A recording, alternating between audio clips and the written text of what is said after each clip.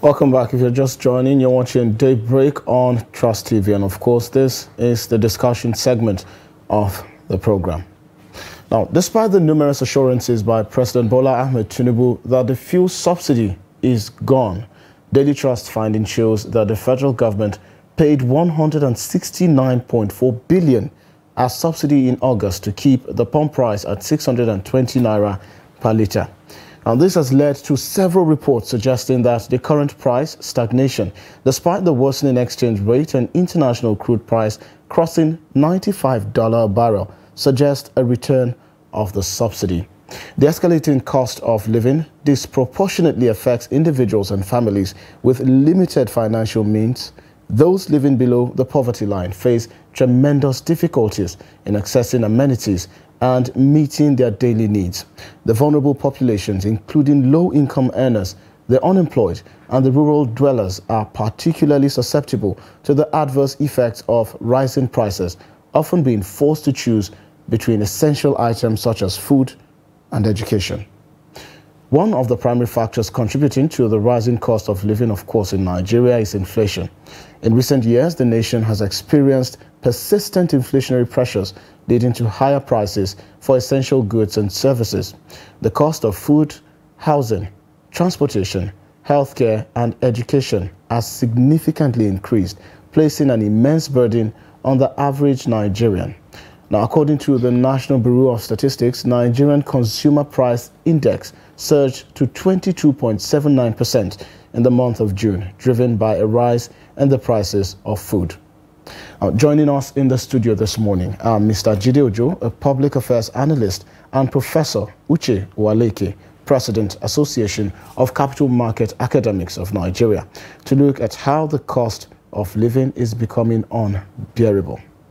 Welcome to the program, gentlemen. Now, let me start with you, Prof, because when we talk numbers, of course, you're the guy. So the figures have been reeled out. What's your take? Yeah, Saki. Well, I think you've done a good job of providing the background. But I was listening to you. You gave a June figure. Yes. We even have a latest number that is way, way higher than the 22 that you mentioned, and that's for the month of August. The latest figure by an MBS for month of August, talks about 25.8% inflation rate. Okay, and that is even talking about the average movement in the price level, the one we call headline inflation. Okay, when you look at the food component of that, on the average, again, we are told is 29.8. In other words, 30%.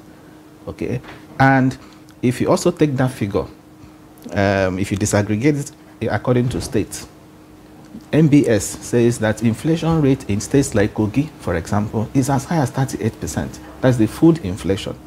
So that tells you that there's a real challenge, especially when the pressure is coming on the food. And that is why you find a lot of people going through serious hardship. A lot of people can no longer feed because whatever they are earning, particularly the fixed income earners, of course, you know the implication. Inflation reduces the purchasing power of the naira. And there are people that will even tell you that what the MBS is releasing is merely an official figure, that it does not even reflect the reality. In other words, that the MBS figure is understated. Take, for example, you go to the market to buy, whether it's Indomie, or whether it's Mudu of Curry, or whether it's yam. Okay, you now realize that the price of these things keep rising virtually on a weekly basis. And that is why today, people hardly go to the market with a list. You normally will do a list and say, 1 tuber of yam, I'll get it for 1,000. It doesn't, because when you go to the market, what you see is a different reality. And to make matters worse, sellers, those who sell, especially if you walk into a grocery shop, for example, they will tell you that their pricing system is no longer based on cost plus markup. If you bought something for, say, 100 naira, and you, as a businessman, you want your markup to be 20% or 10%. So you would sell at 110 naira if it is 10%. But these days, they no longer do cost plus markup. What they do is cost plus markup plus replacement cost. Because they will tell you that by the time they go to, restock, the price must have increased. So all these are really complicating the hardship, in the land. All right. Inflation rate is calculated, it's said to be calculated year on year. Year on year means compared to this time the previous year. So if they tell you that inflation rate is 25.8, for example, as MBS is saying, in August, it means that between August of 2022 and August of 2023, prices on the average have increased by just 25%. And people are saying that is not the reality. For many items, people can think of price must have gone as high as some 40%, some 50%. That is not just 25%. So in a nutshell, Sergey, there is inflation is a real problem, and a lot of people are going through hardship today because of inflation. And let me end this first segment, or rather my opening remarks, by saying that if you look at what's happening across the world now, in developed economies, US for example, the Eurozone for example, inflation rate is actually trending downwards, okay, despite the Ukraine Russian conflict. In US is almost getting close to the central bank's Federal Reserve's target, long-run target of 2%. And that's why the Federal Reserve is considering now pausing their interest rate hikes. Okay, in South Africa, again, inflation rate is also trending down to close to 5%. The South African Reserve Bank has a target of between 3 and 6%. But what is happening in our own case? It is more like going up, and that's because of the sudden removal of fuel subsidy. So it's on the back of the sudden removal of fuel subsidy that all of this is premised. Exactly. All right, public affairs analyst Mr. Jide Ojo, as well political analyst. I need you to lend your voice to what he said, because one key thing I picked out, of his statement is the fact that the figures being reeled out by the National Bureau of Statistics is not really representative of the current realities being faced by Nigeria. Now, for the sake of our viewers, I want to give another rundown of the statistics. 70% of Nigerians live below the poverty line.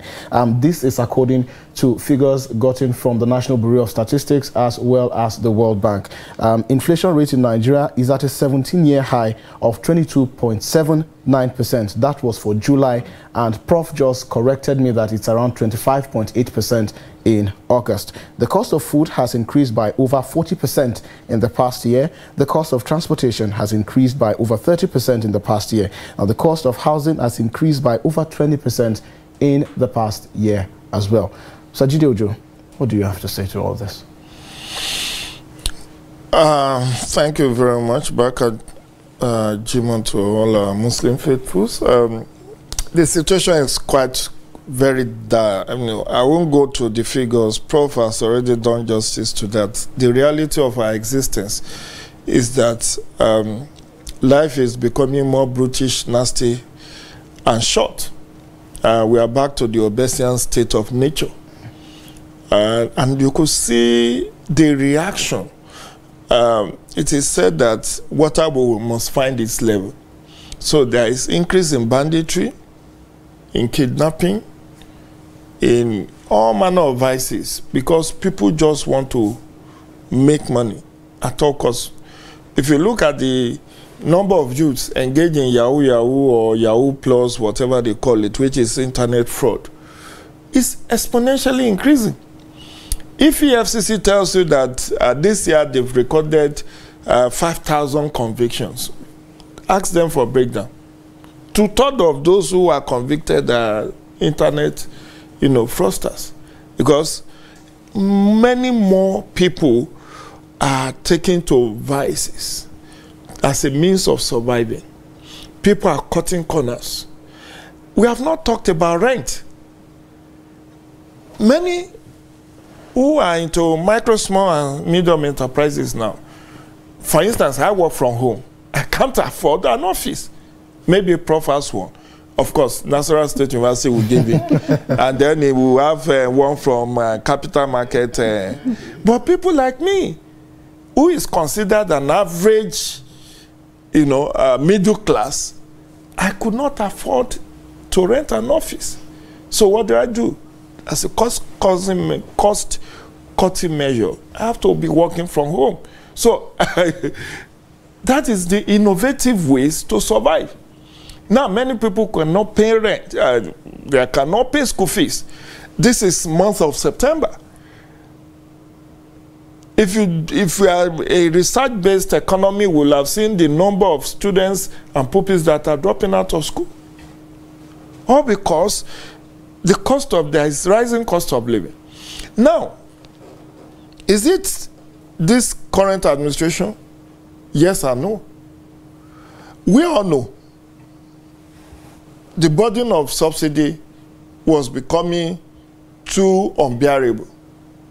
How could we be spending as much as our capex, that is capital expenditure framework, to subsidize one product? 7 trillion was spent on subsidy last year. This year, in 2023 budget, they said they are spending 3.5 trillion. Not on petrol subsidy, not on petroleum products, just petrol. As in one single, because there's no subsidy on kerosene, no subsidy on Jet A1, no subsidy on diesel. So on one product, assuming you now want to subsidize all the petroleum products, that means you will not even have an economy again.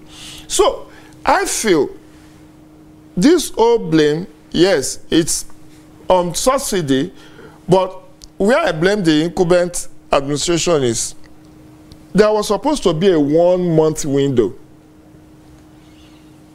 The subsidy regime for 2023 covers up to June. The end of June. End of June. Why did you have to remove it on May 29 and set the economy into spiral reaction? That 1 month could have been used to negotiate with labor unions to think through what will be the economic relief packages you want to do and all of that. Because as we speak now labor unions are threatening to go on indefinite strike, maybe from next week. They've gone on protest, they've gone on 2-day warning strike earlier this month. And that is the natural reaction. Because we have treaded this road before. It's not like this is the first time. And mark you, when we are saying petrol subsidy has been removed, it's back. What has happened now is just that the quantum of resources being used for subsidy has reduced. Because from your opening remarks, if this is your newspaper, 1,000 to $1, and this is a product that you have to import. So when you import, the landing cost, insurance, demurrage, logistics, haulage, and all of that, you cannot still be buying at 610 naira per litre in Abuja. It was the labor unions that saved the day for many Nigerians when they said any 1 kobo increase on this amount will be met with immediate downing of tools. And that's when our jury came out and said, oh, we are not contemplating increasing the price of PMS. But while they are not increasing, where we are now is very unpalatable situation. And what needs to be done, because we need to start thinking through what is the way out. What I foresee now is, unless government, now that the cabinet has been formed, we have the Minister of Economy and Coordinating Minister for Economy and Minister of Finance. We have the cabinet more or less in place. It's for them to now take quick actions. The 3 billion they went to borrow from Afrexim Bank in Egypt is not doing any magic now.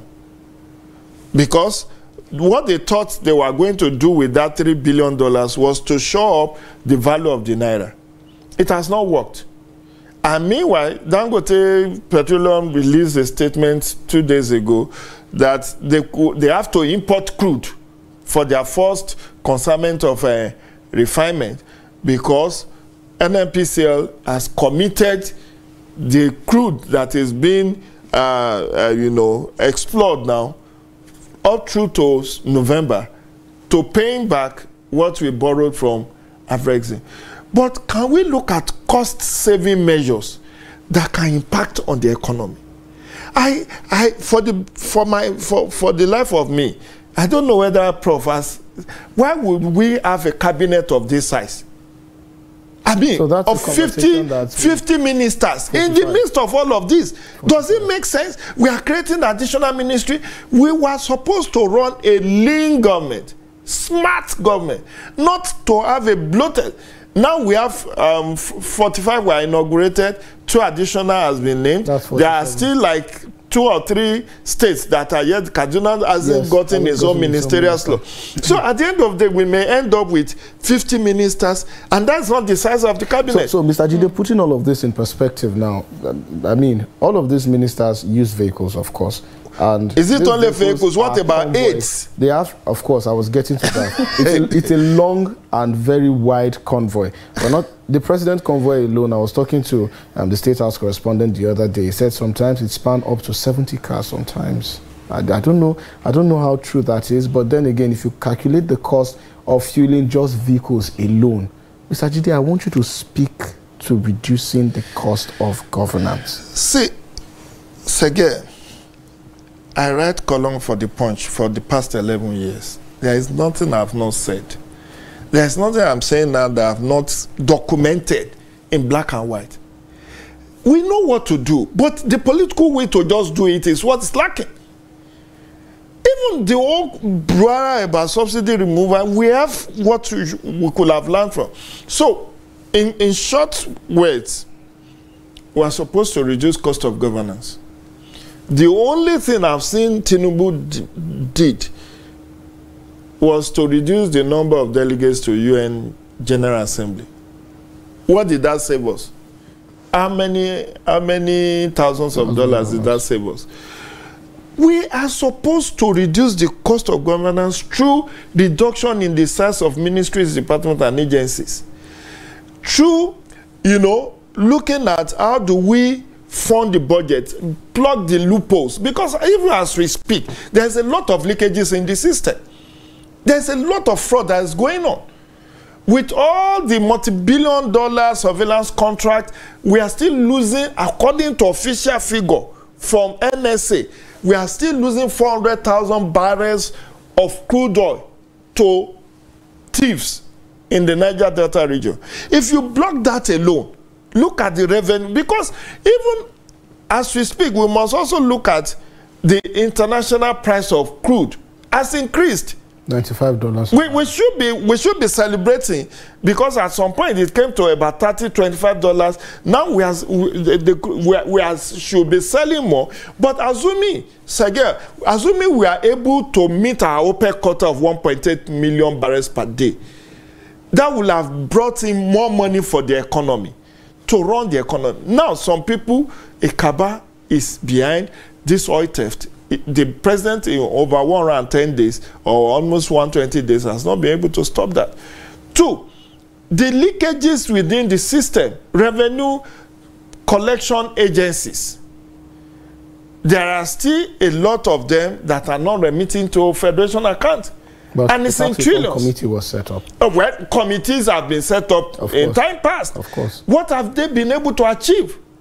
A lot of leakages. This one will collect rent, put operations up. In fact, they are the one that even determine their own wages. A corporation under government would say, this is how much we will have. The levy will... So Prof is a lecturer, but somebody working in CBN, NCC, FRS is not handling the same as somebody who works in the mainstream Ministry of Finance. They get jumbo pay because they are revenue generating agencies, and they now remit whatever they feel like into the federation account. So there are still a lot of leakages. I know a committee has been to do tax reform has been set up. I'm not sure what timeline they have to submit their report. Is the chairman that has been made chairman of FRS, Zacchaeus Adedeji, I guess. This guy, Oyedele, Taiwo Oyedele.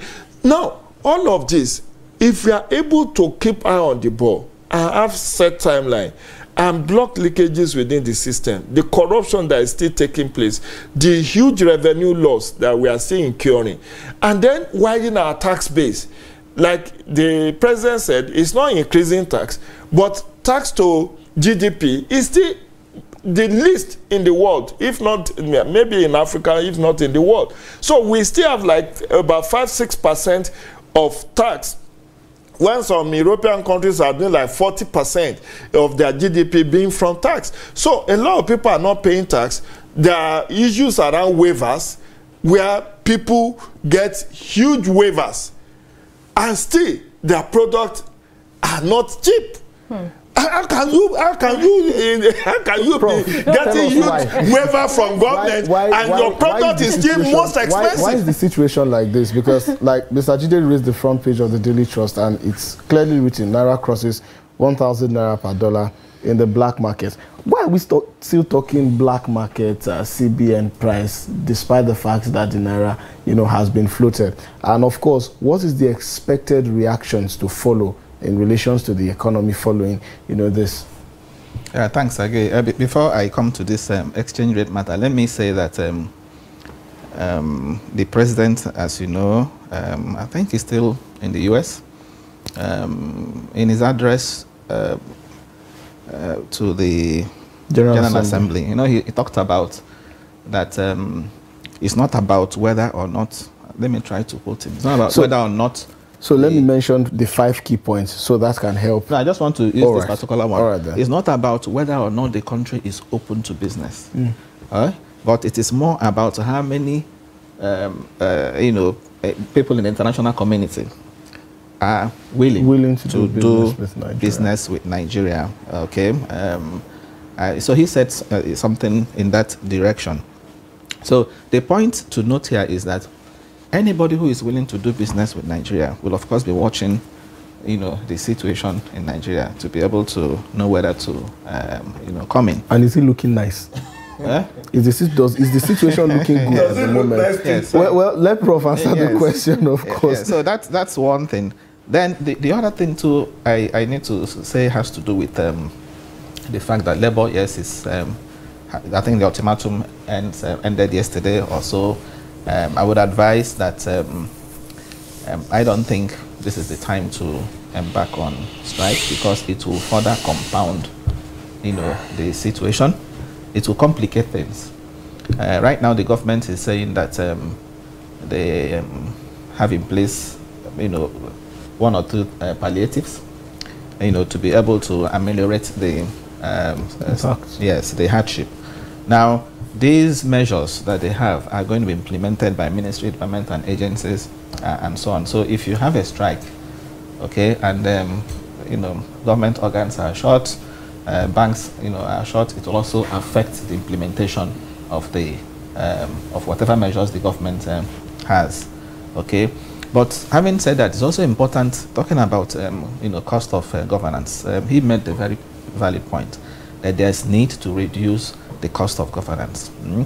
I don't think there's anybody can really rationalize the unwieldy, because that's the way I describe it, unwieldy number of ministries, that we have now. Last check, 48. So that's too high. So while we are saying that yes, the first subsidy removal, by the way, I support it. He also has given adduced argument why we shouldn't continue along that path, and of course part of what we're experiencing now are the fallouts of that subsidy removal. So if the government is saying okay, these things will happen in the short run, let's all endure, people are also watching to see what those of them over there are also doing to demonstrate that we are all in the same boat, whether at the executive level, at the National Assembly level, or even the judiciary, and in fact at all levels of the government. So what are they doing on their own part to also show that yes, we are in the same boat? So it's not a case of let the people there. He was talking about middle class. The unfortunate thing is that we don't even have the middle class has disappeared. Out. Yes. So it's either you are there or you are Yes. So those of them that are in government, those of them that are the executive arm in particular, should demonstrate, show. And one way to do that is to evidently also show that you are reducing cost of governance. Okay. At the state level, for example, we read about governors who have appointed so many aides. Okay. All in the name of to furniture allowances. Exactly. All in the name of engaging youth. That's not the way to provide jobs for the youth, because such jobs you're doing, jobs in quote, are not sustainable. When you say you're providing jobs because you are appointing, all right, thousands. Let's ask the ultimate question. Yes. I mean, we have seen, the government promising future. Most of it is like a long-term, plan, saying that this is what we're planning, we're going to see. And the short-term plan they have actually started implementing is about the palliatives. And already we are seeing a lot of situations on that palliative thing, when we're seeing some states are being hoarding this particular thing. So exactly. The fear of Nigeria is already happening, that yes. This thing might not really get to the people, so yes. It won't really solve the short-term goal. Yes. And the NLC, TUC are harboring, hitting the government, saying, okay, we need you people to do something. So the ultimate question is, can minimum wage be increased? And if it can, how possible and how much do you think it will, in order to at least help the people of the country? Because we know that the suffering is too much. Yeah, we're talking about liquefied gas increasing. It's yes. Not only on the food stuff anymore. Yes. So around 18 million naira per metric ton. Yeah, exactly. So you can say that again. People are going through, really tough situation, tough patch. Can minimum wage help? Yes, to a large extent, yes, it can. But remember again that minimum wage is only with reference to those who are working, especially who work in government. You have so many people out there who are, especially in the informal sector, okay, because this minimum wage at the end of the day, it will simply cover those in government and possibly some in the organized private sector. But we have a whole lot of people who are in the informal sector. We have a whole lot of people who are unemployed. Unemployed and vulnerable. And vulnerable. So these ones will not benefit from minimum wage. But yes, minimum wage, the 30,000 naira today is highly, unrealistic. Of course, it's just one of the packages. Okay, the government has talked about getting in 3,000 CNG, gas-powered buses, 20-star buses between now and March next year. And number one, I think, well, why that is good, I think is not sufficient. I also think they should also add, in addition to buses, there should be intra-city taxi cabs, okay, and as well as trucks, all right, and utility vehicles, particularly to convey goods, farm produce, from farm gates to the market. If you look at this inflation thing we're talking about today, food inflation, if you check the National Bureau of Statistics figure, it is 38% in Kogi, and elsewhere in Sokoto is around 21%. So it tells you that there is also a connection with transport, that if you can have low cost of transport, so it's possible to move these goods from places where they are cheap, to places where they are very high, to even out that wide disparity. If you look at the MBS report on GDP for second quarter, it says that the transport GDP decreased sharply, fell by as much as -50%, following the removal of fuel subsidies. So it tells you that there's a problem with transport. So government, the idea of bringing in mass transit buses, as I said, is good, but we should increase the number.